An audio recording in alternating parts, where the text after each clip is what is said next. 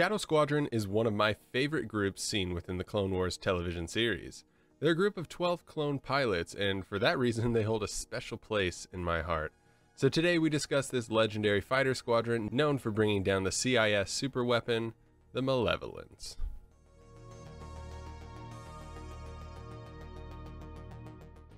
Before we get started, quick plug, make sure to join our Discord and chat it up in the Pilot's Lounge or hang out in the Hangar Bay to recommend your favorite starfighters and starships. I hope to chat it up with my fellow Star Wars nerds.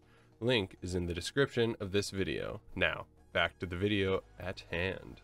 Who are the pilots of Shadow Squadron? Starting with one of my favorites, Matchstick.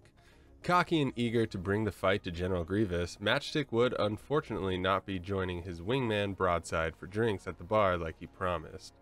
During a desperate maneuver to save time by using an old smuggler's route known as the Balmoral Run, Matchstick would graze a giant Nibre Manta and damage his left stabilizer.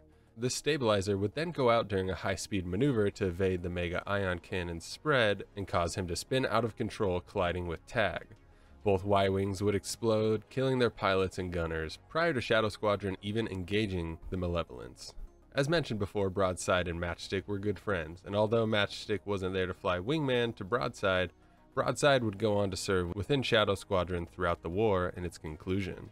CT-4981, better known as Contrail or Shadow 11, was one of the few pilots to help in disabling the Mega Ion Cannons of the Malevolence. He flew with Shadow Squadron throughout the Clone Wars and participated in the defense of the Federal District during the Battle of Coruscant. Finally, we have Flyby, who made it through the Balmoral Run only to be taken out by the Ion Spread and left behind while his squad mates completed their attack run. Obviously, there are more to the rest of Shadow Squadron, but considering these are the only names that are given when we first meet this daring unit, it's what I have to go on.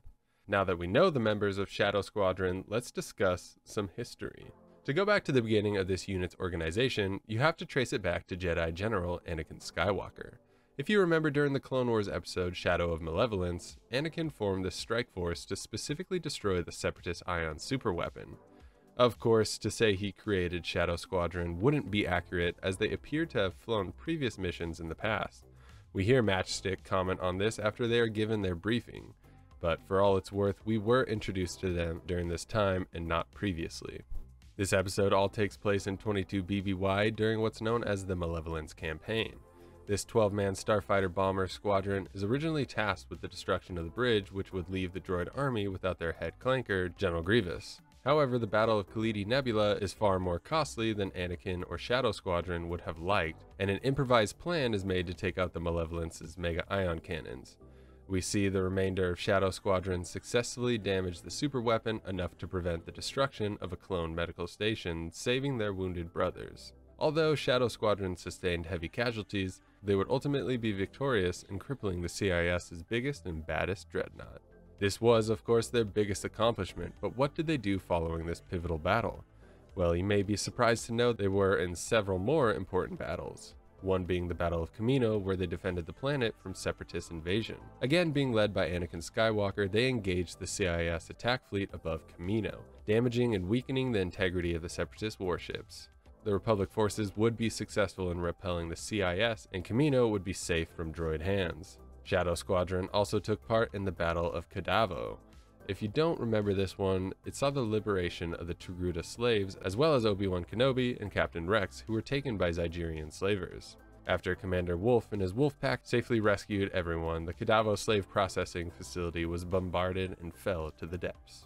Nearing the end of the Clone Wars, the members of Shadow Squadron were flying modified Alpha 3 Nimbus class V-Wing starfighters, which were equipped with hyperdrives and better shields. They used these new starfighters to help in the defense of Coruscant after General Grievous kidnapped Palpatine. Years of successful and daring missions left the pilots of Shadow Squadron as some of the most elite in the Republic Starfighter Corps, and as such they often flew escort duty for the Supreme Chancellor Palpatine's personal Theta-class shuttle, which has to be the highest honor for a starfighter pilot to be placed under.